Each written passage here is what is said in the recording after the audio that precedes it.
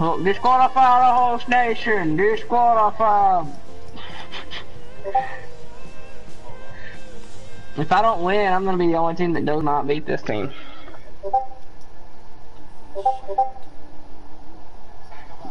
I will say this: when I did play Uruguay, which you passed out for that, not all of it. You did. Majority. I scored and then did not fucking move. I did not give them the ball, and anytime they got the ball, any shot that they got in that game was the hardest shot they would ever have to. If they scored the shot, fair play. Oh, Josh Sargent scored right before I stopped 2-1 to the US of A. Shit, goalkeeper. Benfica. On that one. Gillespie's their starting goalkeeper also. He dove out of the way though, honestly. Like you're way out of the goal already. Why are you diving past it? That never done. Say. Josh Sargent pops in his, I think his second of this tournament. Might be his first, I'm not sure. Pretty sure it's the second.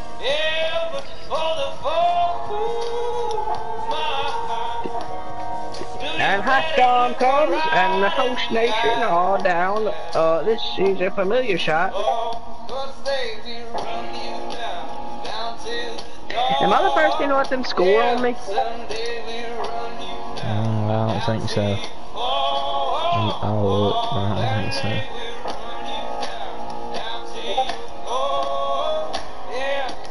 But yeah, I beat you by. They scored on Uruguay. They lost that game 3-1. It looks like they might lose this game 3-1 as well.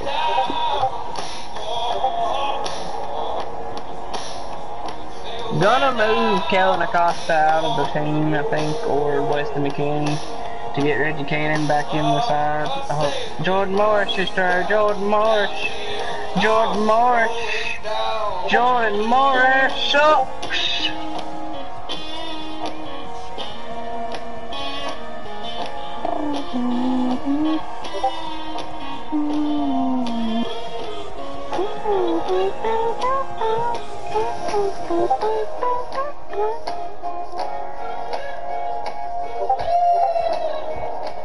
Yeah, like if you're ever around town and you would like to go fishing, I would invite you to come catch the catfish. It's impossible to catch.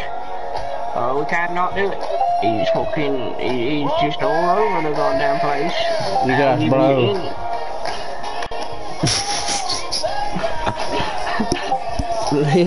Literally, how the fuck can you not catch a catfish, lad? What the fuck? This bitch is hard. I can't catch him. I've tried chicken livers, everything. This bitch is hard. You could fucking tie on a fucking dirty sock and a catfish could eat it.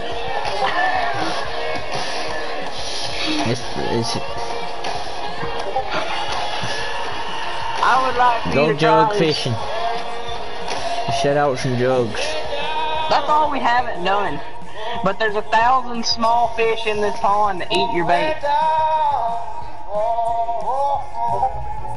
That's the issue. Linden Gooch. Nope.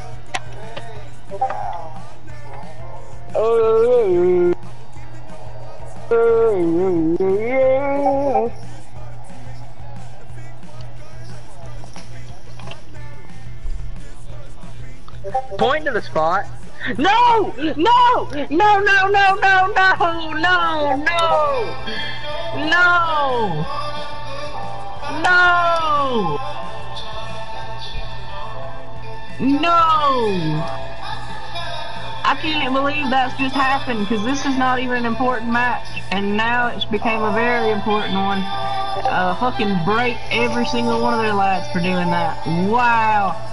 Now you're going to charge it. You never hurt. You never took a knock. You're fucking fine. You're fucking fine.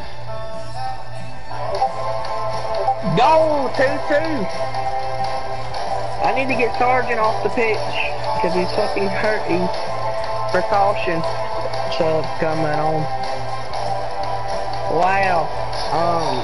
I can't believe that. Put Sargent in the thing. In the system, please, and tell me what it tells you.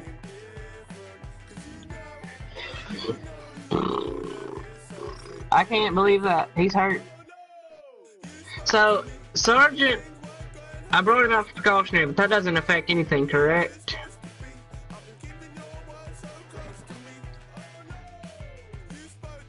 Correct? No, yes.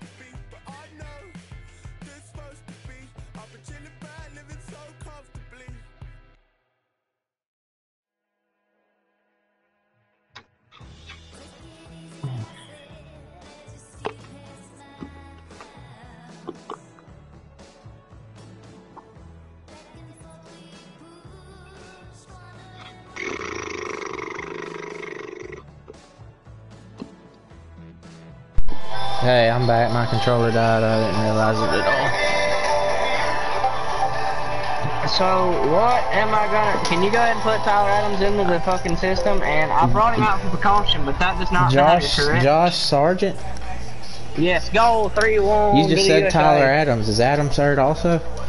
No, Adams is fine. Okay, what now? Josh Sargent was hurt, so I brought him out for precaution. But that does not matter, correct? Yeah, it doesn't matter anymore because it's a moderate injury.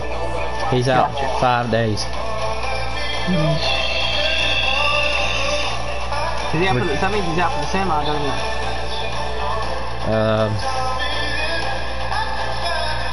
Let me look.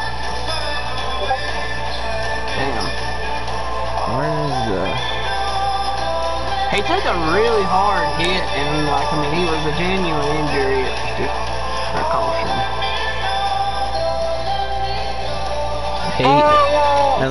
Unless you just wait. He's out. Well, yeah. no, I'm looking at the wrong tournament.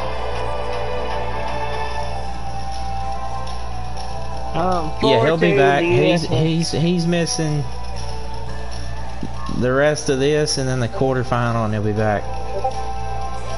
Maybe. Hell, he might. What day is that? He'll be back the day of the semifinal. The first day the semifinal becomes available, he'll be back. There's a quarterfinal? There's a quarterfinal? Oh, you're right. See, I fucked this one up. No, there's not. Because it's 8 teams. Okay. Put everybody through, like, everyone's through. Everybody's through, man. Put them all through.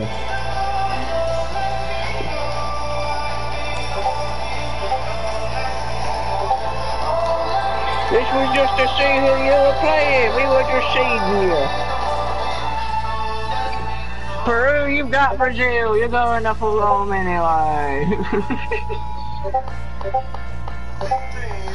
Big dreams. Big dreams. Still 1-1 between Fiorentina and Benfica.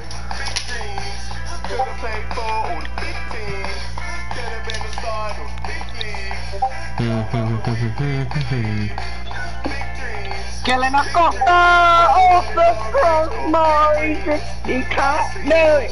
Do it better. Jefferson Farfan, a 31-year-old. I think it's a 33-year-old. Big dream. Yeah, I definitely took him out of the subs. No, you did not. I did. You didn't. On your thing, it showed him in the subs for the. I don't think so, but I'll take your word for it. Go look at Twitter. It doesn't matter, but go look at Twitter. Tyler Adams. Oh my God! Look at Tyler Adams' atrociousness. Get out, Tyler. Check, go home. I don't want you. We don't want this. So we'll have Josh Sargent for the semi of this tournament.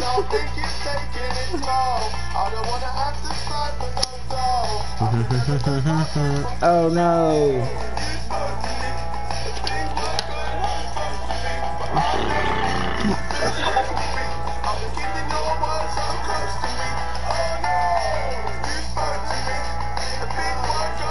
Supposed to be. I know. How much is Reggie Cannon, curious to know?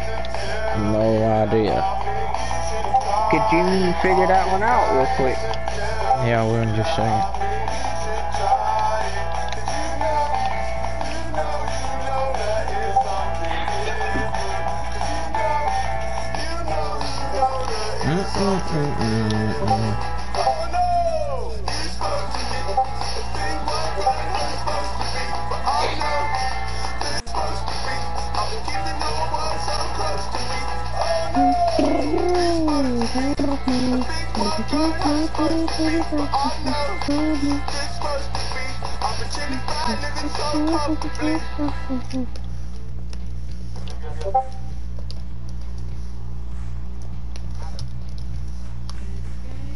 Reg Cannon. Oh. System's down at the moment, so I can't do anything for you.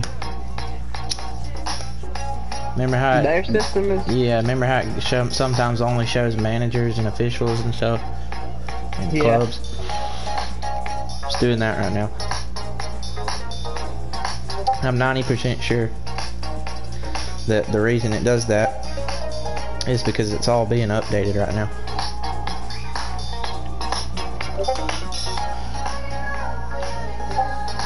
They have like a daily. The USA top the group, and they do it in a perfect record. See, it's back. If they want, Reggie Cannon, 1.75 million. What would his loan price be?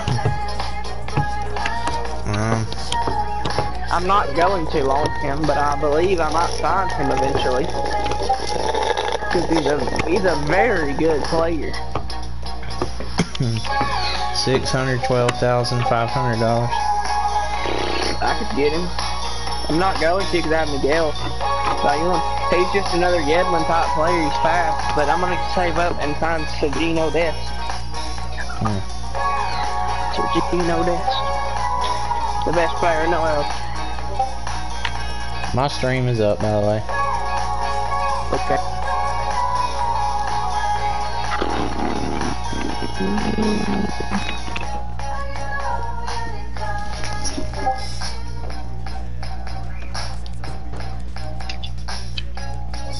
All I've got is Gatorade. I don't have Powerade, and I'm kind of disappointed because Gatorade sucks compared to Powerade.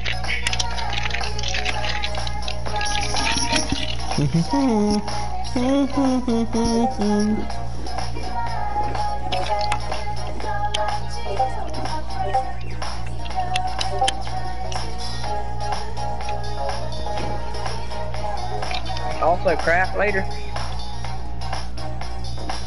Yeah, possibly. Or maybe, I don't know. I fucking can't believe that world is fucked.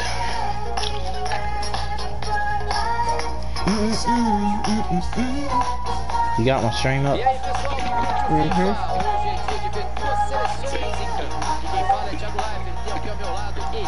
Canada have to win. They just need a 1-goal win and they go through. Or else then they go home. A draw when they go home.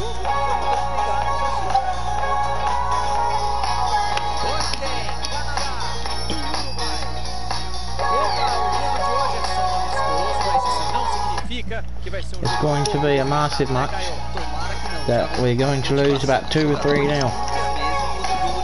No.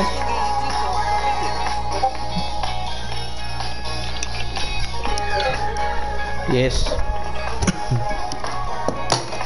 Score and then keep the ball. That's easier said than Score done. and play the heaviest possession of your life. I know, but these sides I have can't play this.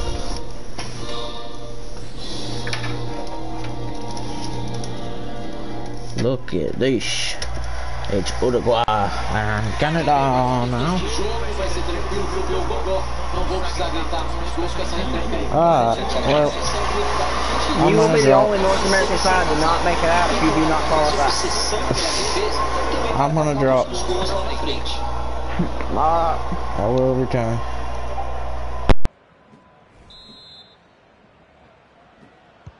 E vamos lá, tá na hora, bola rolando.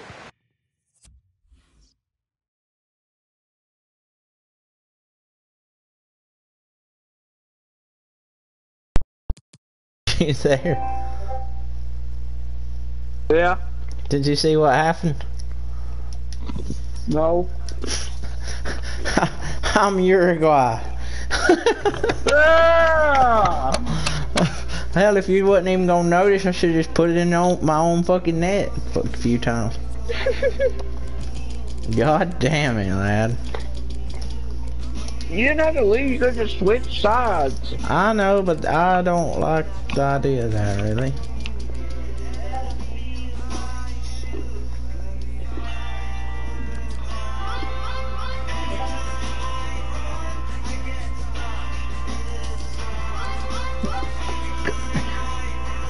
I would have been very confused why they were just pumping the ball into the back of the Uruguay net.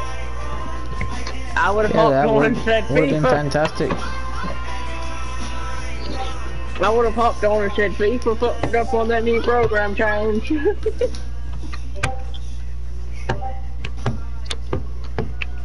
Let me see if I even have it. Have what? No. Have what? I don't have any FIFA updates. No, you probably just skipped it. I skipped it. You probably skipped the screen that told you. But, Yeah. I'm gonna drop.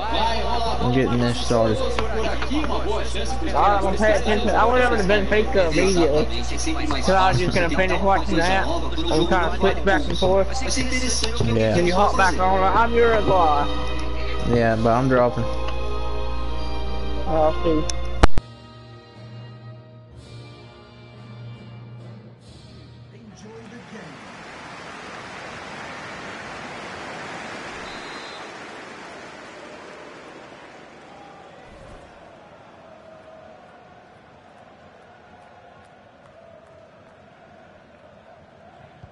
Bola rolando para 90 minutos de futebol. E essa é a escalação do time para hoje. E a gente vai ver o time no 5-4-1 losango. 3 zagueiros, 4 caras no meio, um atacante. Retranca total. Se os laterais subirem para tabelar com os meias abertos, as jogadas podem até sair. Fora isso, as subidas para o ataque vão ser muito raras. Veja a escalação do Uruguai. O time vem a campo no 4-3-3 tradicional com pontas bem abertos. Esquema que voltou a ser muito usado nos últimos anos. Por Barça, Real Madrid e outros grandes times de ponta. Se cruzar à direita é meio gol. E ele tira a bola de lá. Rodrigo Bentancur. E quem pode ser o craque do jogo de hoje? Aí o nosso destaque para vocês. Ele bate bem na bola, é matador, Thiagão. É aquele cara que só precisa de uma chance para decidir o jogo.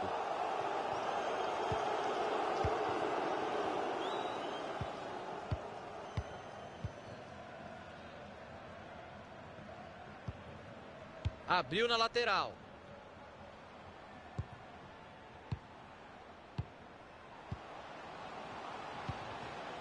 O time toca a bola, não se precipita. Passe ruim, interceptação no meio do caminho. Chegou o desarme, tocando pela linha lateral. Davis.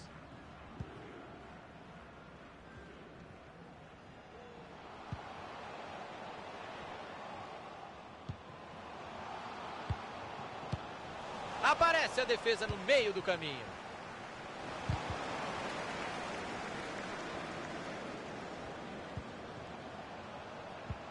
Tentou o passe em profundidade e não deu certo. Perdeu a bola nessa dividida.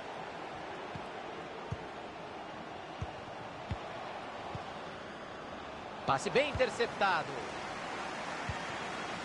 Pode pintar o contra-ataque. Uma aula de visão de jogo. Boa bola. Tem que aproveitar o contragolpe. Vai partir livre. E ficou na mão do goleiro.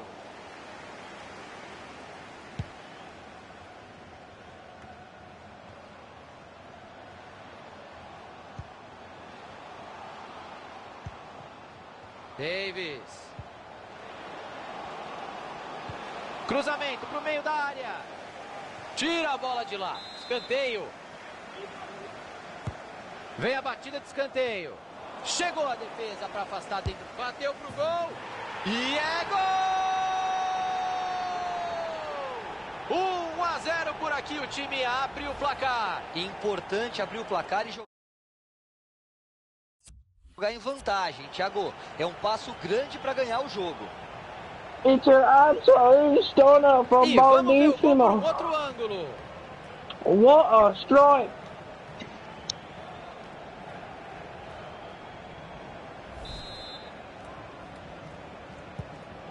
Rossi.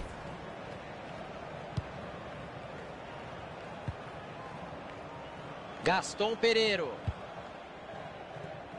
Ah, perderam a bola. Aí não, mandou mal demais no passe, perdeu a bola. A bola sobrou limpa para o goleiro.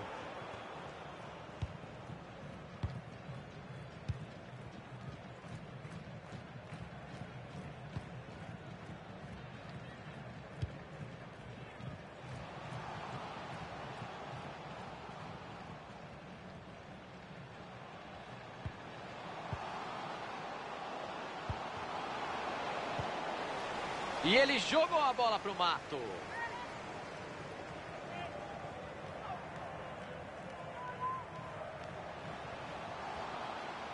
Ele está livre no meio. Cruzamento perigoso, a defesa tirou de lá. Saiu, lateral marcado. Mark Davis. Cruzamento foi bom, mas a defesa afastou o perigo.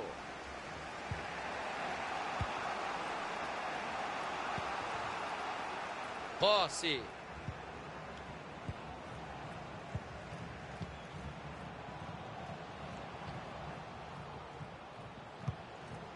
Veio o cruzamento que não passou nem do primeiro cara da defesa.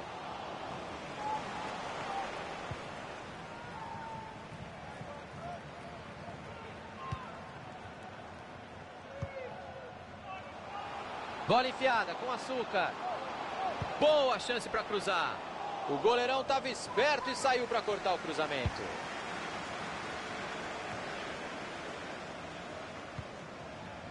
Rossi.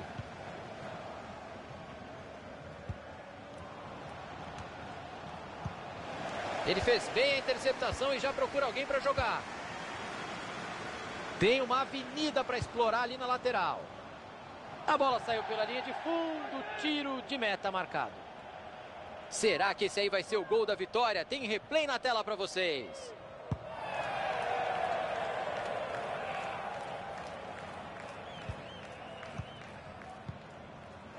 Aí deu a bola de graça. Bola enfiada, pode ser perigosa. Achou bem o companheiro. Deu rebote, bola em jogo. Afasta para longe da área, eliminando o perigo.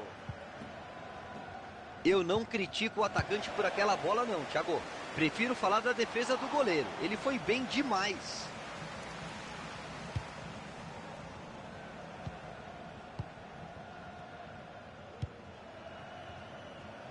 Gaston Pereiro. Rodrigo Bentancur. O time toca a bola, procura uma brecha na defesa.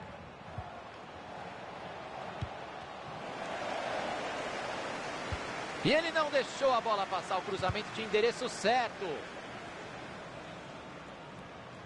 E a bola acabou batendo em alguém ali, lateral. Jogo pela lateral. É lateral para o Uruguai. Passe mal feito, a bola tem um novo dono. Rossi. E aí o passe foi cortado no meio do caminho.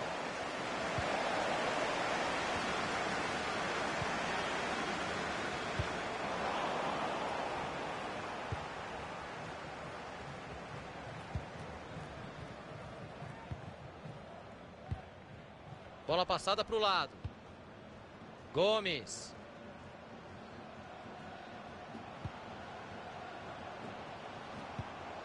Rossi. Os companheiros vão chegando. É falta em cima do jogador do Uruguai.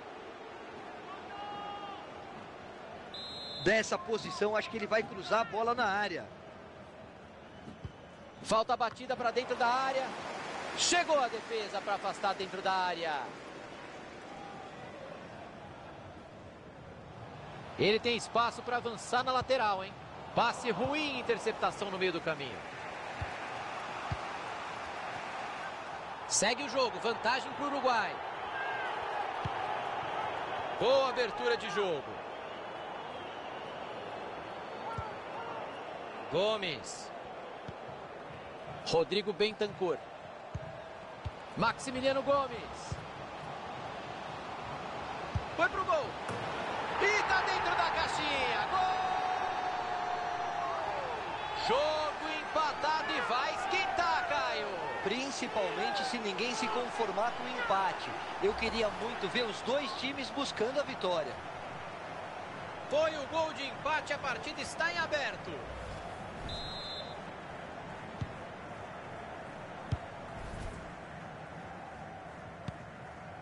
Davis.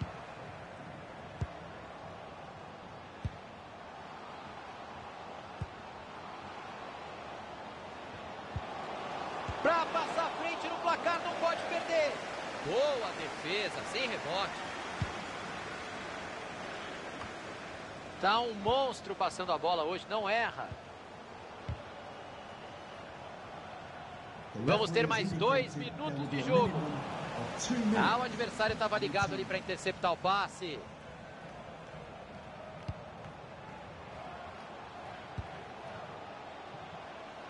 Gaston Pereiro. Buscou os companheiros na área. Cruzamento perigoso. Caio Ribeiro, todo mundo.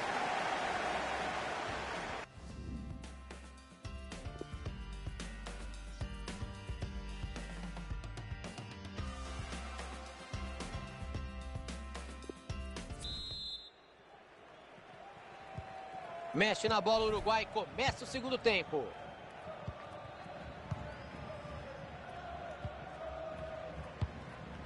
Belíssimo corte no meio de campo.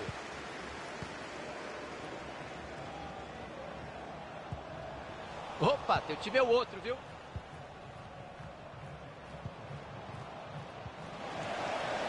Vai pra cima o Uruguai. Ninguém chegou, ele vai embora.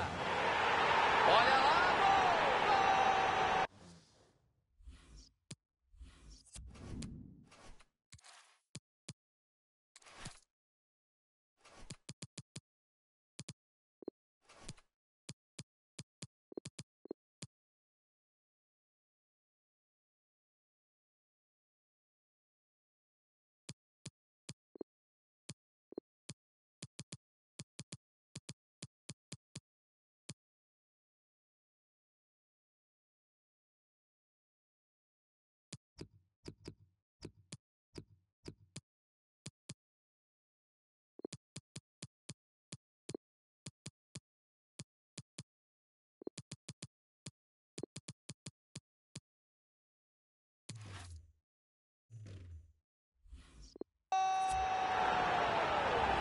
O time passa à frente no placar, vai jogar em vantagem agora.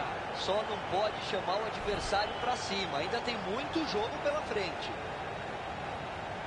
O jogo recomeça, o Uruguai está na frente.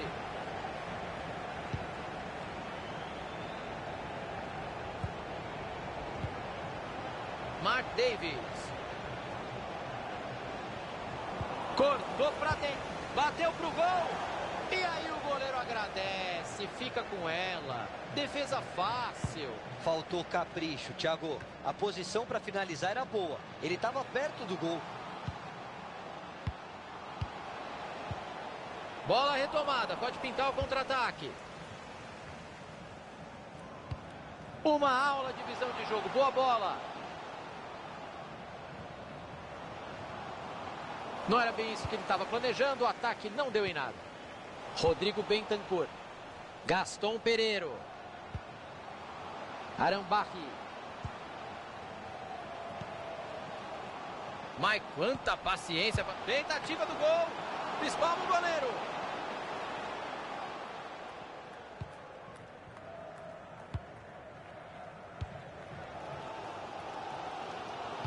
Aquela defesa do goleiro foi importantíssima, Thiagão. Com 2 gols atrás, o time ia ter que buscar um milagre para reagir. Colocou a bola onde queria. Olhou para o radar e enfiou muito bem essa bola. E tá lá dentro. Gol! Saiu o gol de empate, Caio. E agora? Depende de como os times vão reagir a isso, Thiagão. Se eles vão querer administrar o resultado ou buscar a vitória. E vem jogador descansado por aí. Hoje qualquer erro pode definir a partida. Tudo igual de novo. Rodrigo Bentancur.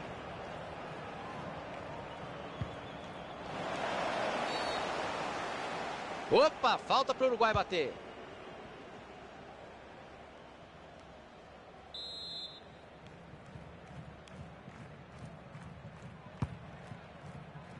A bola foi bem cruzada, mas a defesa tá ali para isso mesmo. Maximiliano Gomes.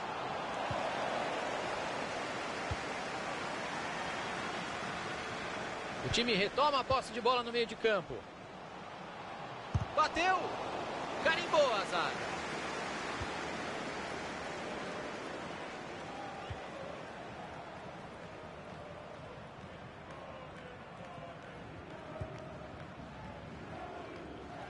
(15 minutos jogados, faltam 30. Posse. Mais um passe certo para ele, a porcentagem de acerto está alta. Davis. Bola enfiada com açúcar. Boa movimentação, olha essa bola enfiada. Aí não, ele errou. Era só tirar do goleiro. Um pouco mais de capricho e não daria para o goleiro, Thiago.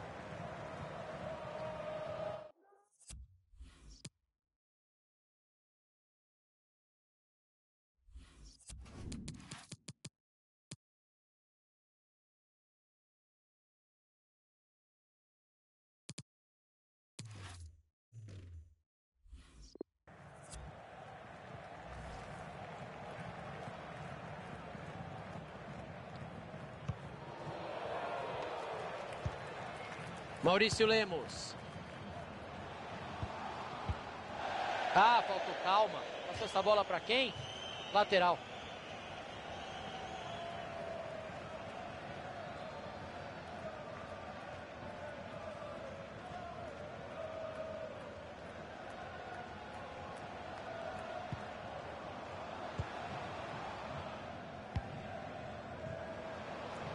Gutierrez. É só cruzar. Ele decidiu cruzar para trás.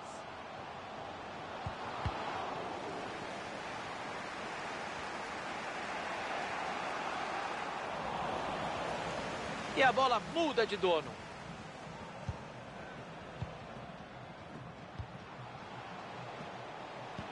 Passe errado, entregou a bola de graça. Tá prendendo demais a bola, tem gente livre. Chance para desempatar o jogo. E o gol! Para tirar o empate do placar, rumo à vitória. O time vai jogar mais tranquilo com essa vantagem, mas não é hora de relaxar. Ainda tem muita bola para rolar. E agora, Caio Ribeiro, os favoritos estão perdendo. É hora de tocar a bola. Ainda dá tempo para reagir, Thiago. Ver gol nunca é demais. Tá aí por outro ângulo. O Uruguai mexe na bola, tá perdendo o jogo.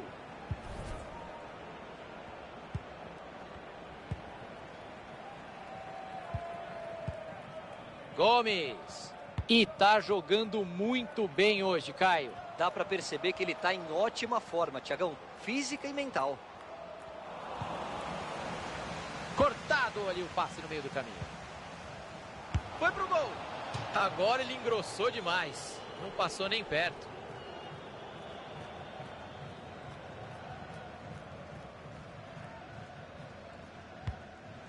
Vai sair na cara do goleiro. E tá na rede. Gol! Assim fica difícil da torcida comemorar. Tão pouco depois de fazer o gol, o time vê de novo a vantagem sumir. Que jogão, hein? O placar está empatado de novo.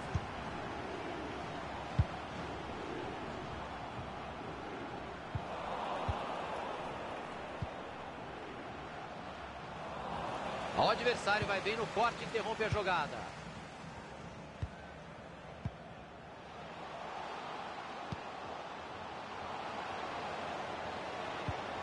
O time toca a bola, procura uma brecha na defesa.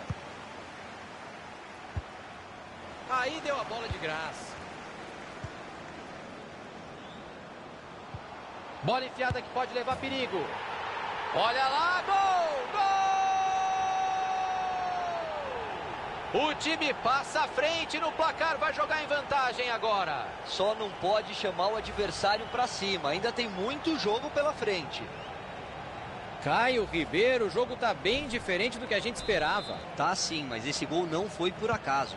O time mais fraco tá dominando as ações, mostra muito mais organização em campo. Mexe na bola o uruguaio, o time tá atrás do placar.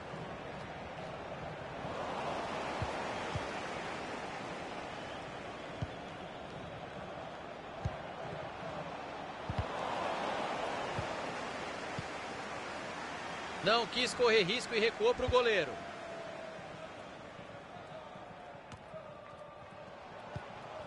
O time retoma a posse de bola no meio de campo.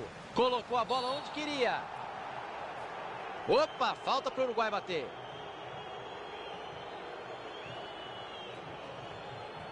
O juizão chegou ali e falou, ó, chega de papo, hein, acabou. Na próxima não tem perdão.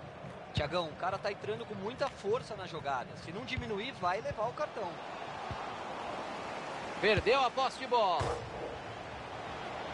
Para vencer esse goleiro, ele vai ter que chutar muito melhor do que isso.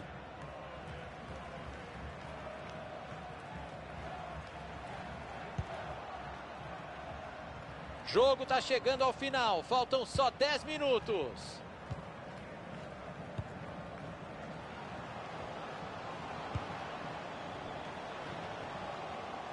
É tanta gente ali fechadinha atrás que mesmo roubando a bola vai ser duro sair no contra-ataque. Tá sobrando paciência para trocar passes, Caio. Isso é bom, mas em algum momento o time precisa ser mais agressivo, Thiago. E vão rodando a bola para lá e para cá sem pressa.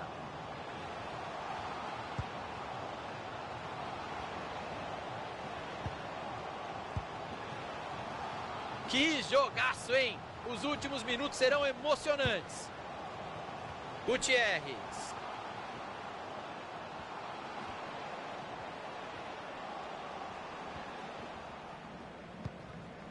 Dan.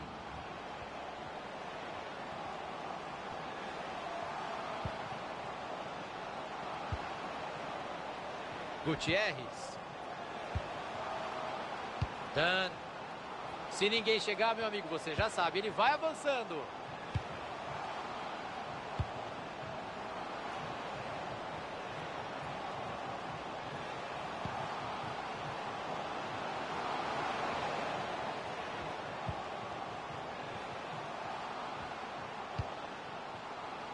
Dan.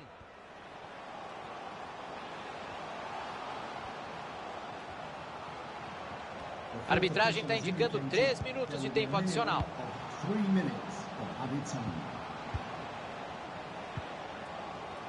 Dan.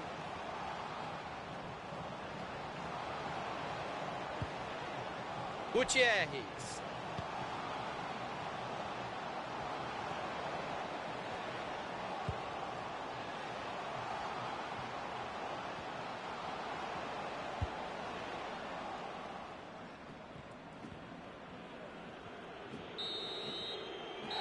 O juiz já apitou para encerrar este amistoso disputado. A vitória foi apertada, Caio. O que é comum em amistosos entre seleções, Thiago. Dificilmente um time consegue abrir muita vantagem. Resultado dentro do esperado. Jogou bem hoje, né, Caio? O que você achou? Ele teve uma grande atuação, que foi coroada com o gol da vitória.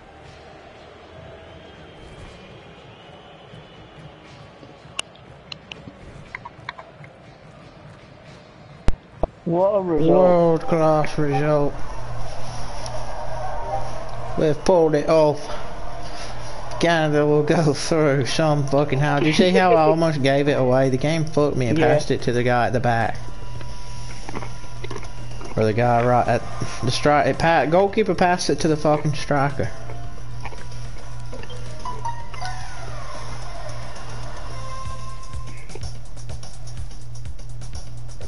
That was a lucky win right there. But well done. Lucky win, senor.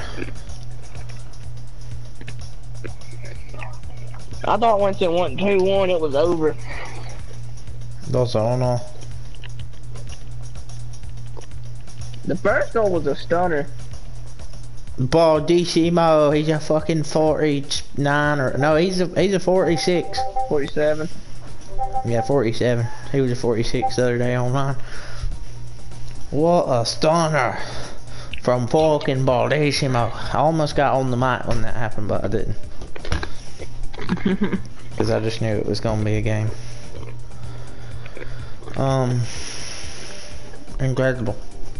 Incredible. I'm pretty sure that match, the other match went to pens. I don't remember who won it though. Fiorentina and Benfica. Yeah. I got you. Let me put this in the challenge. Oh, I haven't even put yours in there yet. What'd you beat Peru? What was the score? 4-2.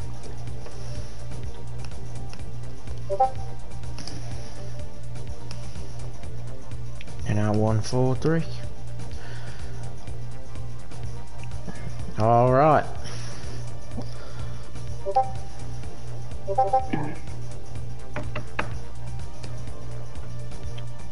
So that sets up in the semi-finals of the Pan American Games. It will be the United States against Mexico and Canada against Brazil. As usual, Canada, Brazil. We play in everything. What? I think ESPN's malfunctioning. What? Nope. So it ended full time 2-1. Kyle Lucas Fernandez in the 93rd scored for Benfica. See. There's probably one more game on if you want to just keep football on. Hold on just a second. I forget who. It's Real Salt Lake and somebody.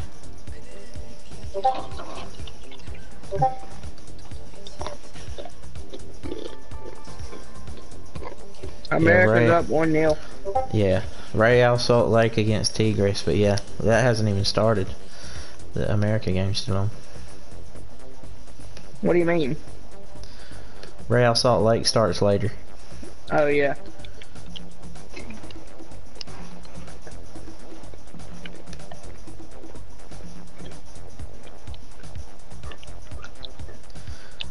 Okay, so I can mark the match day 3 of this tournament is done. Are you playing your club match tonight? Which one? The semi of ICC. No. Okay, same here. Probably playing that either tomorrow or Friday.